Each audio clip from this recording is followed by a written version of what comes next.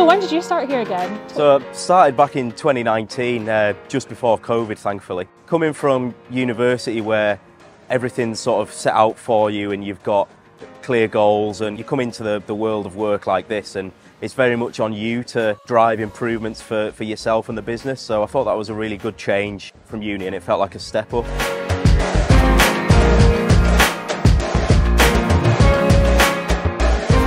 So how did you find your experience of starting with Tarmac? Well, I've only obviously been here a couple of months, but the first day I was super nervous. I remember walking in and being like, this is huge. Never been on a site before, but you were all very welcoming, very sweet, and that's all I wanted. I don't think we've ever been described as sweet before, but You're that's a nice sweet. thing. That's you a nice are thing sweet to say. sometimes.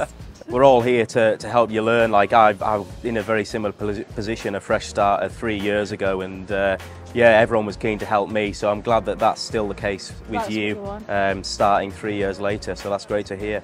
To be fair, I think it's good that when you're on site, you can go in the office, be on site and learn it technically, but go on site and physically see it. I think I learn more on site, and I can grab any one of yous and say, go take me out or teach me this. What would you say to someone thinking of applying to work for Tarmac Cement Lime and Pact?